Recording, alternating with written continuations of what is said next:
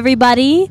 I'm Abby Morin. And I'm Joshua Spears. And we're from the band Hammydown. We're here at Green River Festival, and we're at the back bar recording.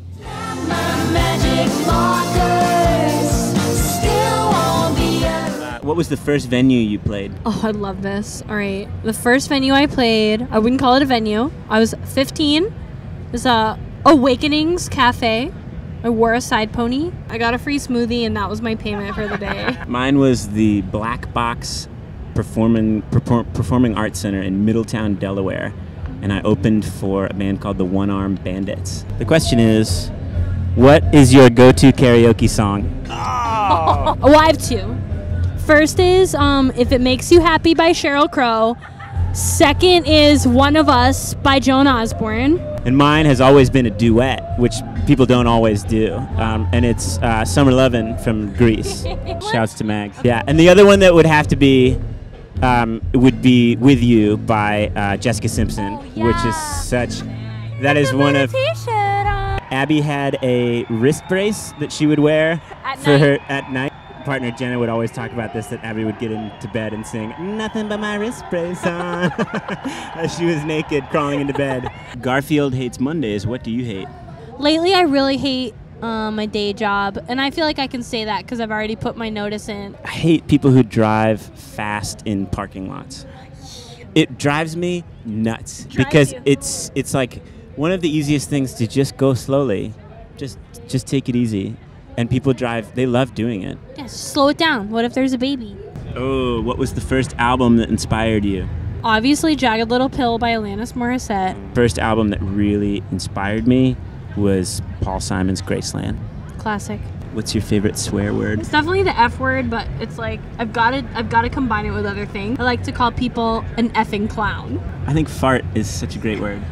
Oh, who would survive longest in the woods? Not me. Definitely me. What was the weirdest gig you played? Oh. I played a show outside of Washington, D.C.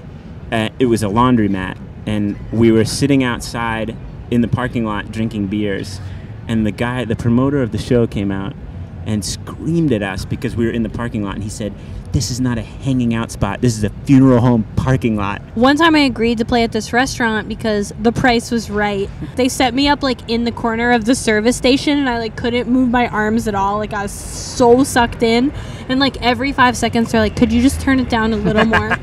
Just a little more. Just a little more." So everything was completely off. Having so much fun with this. Oh my god, this is the best. Who would be the first to fall asleep during a movie? Mine was Madagascar 2, and I fell asleep watching it last night. The night before, I fell asleep to Moana, which is another great movie. Pixar before bed? Are you guys kidding me? What was the first concert you saw? Great question. Easy. Mandy Moore.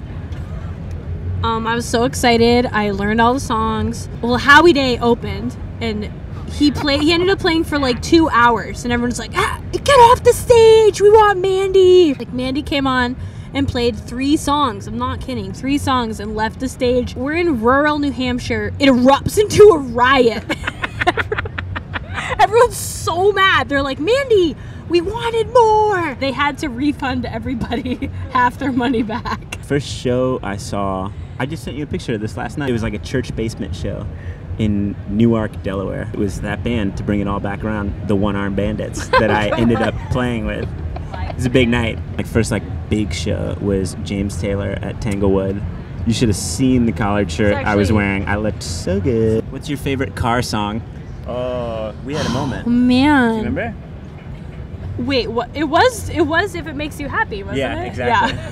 It's the same as karaoke. Yeah, exactly. What's the last book you read? I just finished Moby Dick, and I'm very proud of that, and I would like a pat on the back for that. It took me a long time. Spoiler alert, they don't get the whale. I just reread my favorite book, The World According to Garp.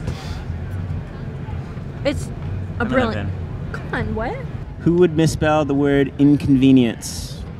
I have a misspelled tattoo. No, wait, what? Where? I don't want to talk about it. What's the last movie you saw in theaters? Get Out. What was the last one? Who would be the first to ask for a bathroom break on a road trip? It might be me, but it would only be so I could get some snacks. I peed my pants on stage one time. You can like hold your pee until you pee your pants on stage, and then you suddenly get self-conscious about it. Also, don't wear gray jeans when you play on stage because that shows a pee stain. Once robot helpers become available, who would be the first to buy one? Great question. Well, I don't have any money, so would it be me? What would be if you had a robot helper to help you with some task throughout your day? What would it be? I think I would hire a robot to smile at people for me. I'd prefer not to brush my teeth. Really? If you ever need help, I would brush your teeth for you. I found my robot helper. That's it. That's all of it. We finished. That was really fun. Thank you so much, Back Bar Recordings. Hammydown. Yeah.